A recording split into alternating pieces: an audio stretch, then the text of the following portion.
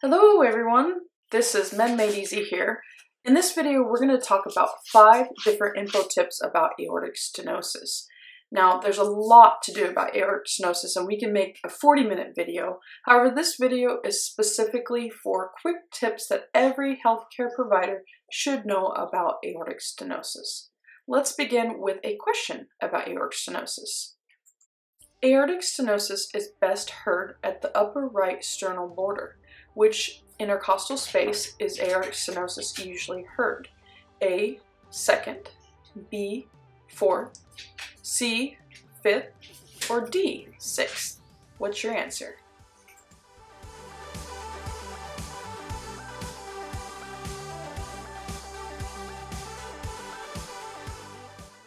The correct answer is A, the second intercostal space. In this picture, I'm going to show you approximately where it is. This is probably where you would hear it best when you put your stethoscope. So this actually leads me right into our first info tip.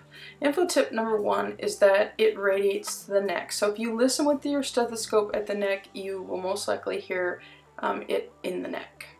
Let's jump right into tip number 2.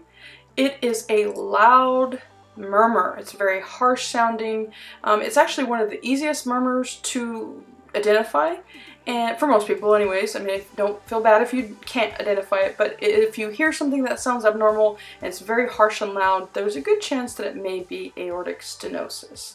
Tip number 3, it is a systolic murmur, and in other words, it can be best heard when the heart is actually contracting. It's heard on the first part of the heart sound. Tip number 4, the left ventricle, which you can see pictured here, actually has to work harder in order to get the blood through out to the rest of the body because of the narrowing it's trying to get the blood through. On to our final info tip about aortic stenosis. These are hallmark symptoms of aortic stenosis: syncope, exertional dyspnea, and angina. Exertional dyspnea is when basically if an individual is walking and they become more short of breath or have difficulties walking.